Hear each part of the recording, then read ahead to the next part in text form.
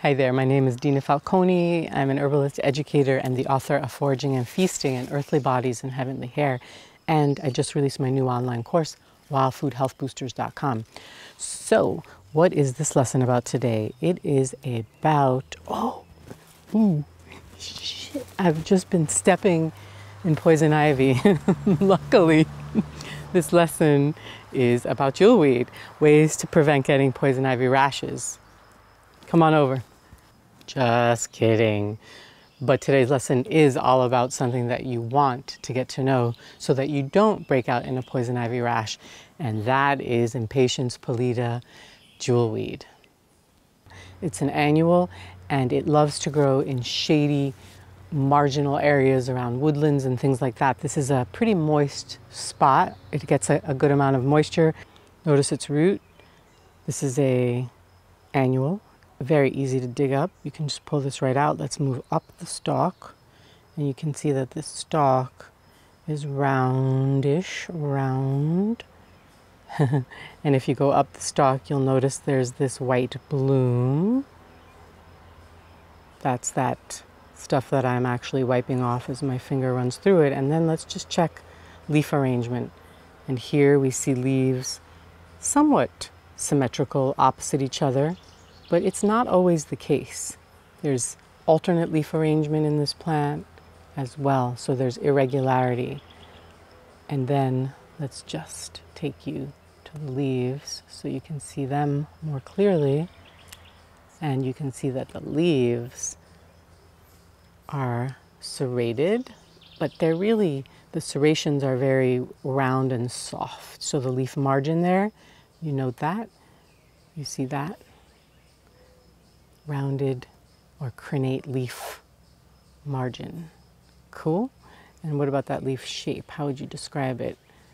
Almond-like, egg-like, ovate, teardrop, all those thoughts. And then notice too that we've got a pretty long leaf stem, a petiole on this leaf blade here. Yeah, you got that?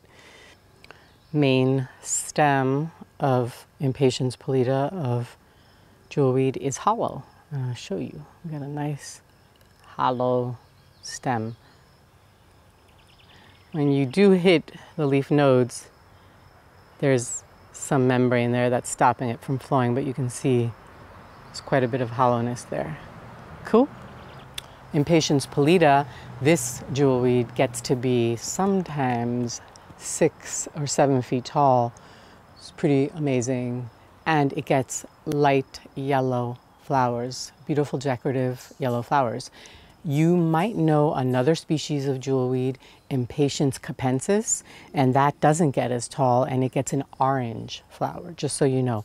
Both can be used similarly, and yeah, I want to show you how to use it now.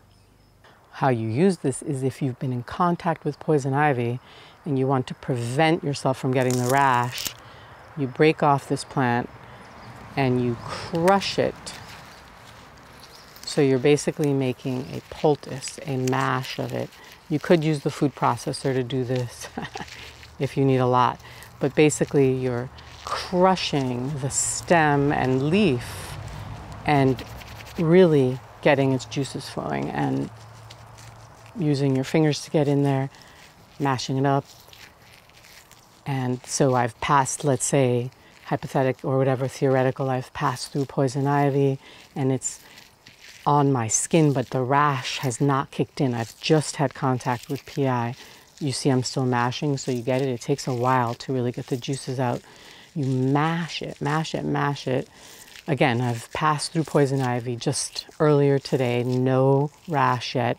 As soon as I can get some of this, what I do after I've contacted the poison ivy on my skin, I mash this up and then I completely coat the area that had contact with poison ivy. Now this is to prevent the rash. So once you've had contact, you do this right away and then you prevent the urushiol, or however you say it, the stuff in PI that gives you the rash. This stops the ability from that compound to bind with your skin, so it deactivates that stuff, or it just doesn't let it bind with your skin, and then you do not get a poison ivy rash. If you get the rash and you don't get to do, you haven't done this and you do get a poison ivy rash, Jewelweed is not my favorite remedy for that. That's another lesson. This is for if you've had contact and there is no rash yet, then this is how you prevent it. Cool? So you're basically washing heavily your skin with the juices of Jewelweed to just shut down your skin's ability to access that poison ivy rash. Okay, so, sorry, I'm pretty excited about this mashing. And you want to do that too, because a lot of times, just as a note, people will often just pick a leaf and go, oh, that's how I put it on. No, no, no, no. You see what I'm saying? You're really creating a poultice and getting all that juiciness to happen. Cool. So that is a quick Jewelweed moment. May it bring soothing, cooling, poison ivy free summers into your life. And if you've enjoyed this and you want more, check out my new online course, Wild Food Health Boosters and Herbal Remedies, at wildfoodhealthboosters.com.